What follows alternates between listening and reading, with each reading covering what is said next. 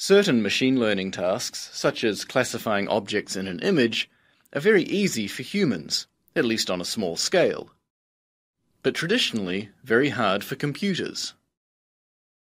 The underlying idea of neural networks is therefore to identify key characteristics of the human brain and mimic these in the form of a computer model.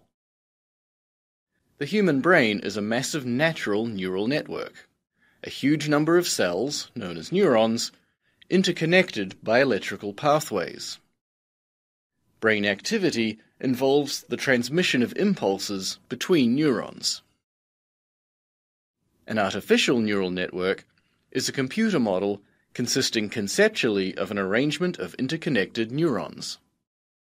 Numeric values are passed between neurons.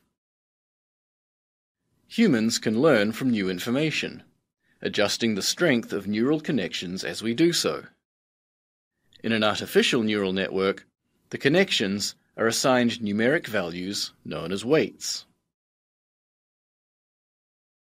Training a neural network on data involves adjusting the weight values to achieve a desired outcome. Different network architectures allow for neural networks to be applied to different kinds of problems. Self-organizing maps can be used for clustering and finding structure in data. Feed-forward networks can be used for predictive modeling, both classification and regression, depending on how the neurons are arranged.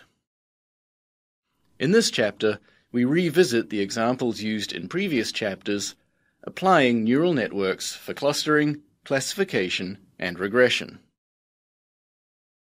Note that the mathematical formulation of neural networks makes it easier to work with input data that is organized such that rows represent variables or features, and columns represent individual observations. This is the opposite of the usual arrangement of statistical data in MATLAB. For small datasets, you can simply transpose matrices. However, for larger datasets, you should consider how you will bring the data into MATLAB from external sources in the most efficient manner.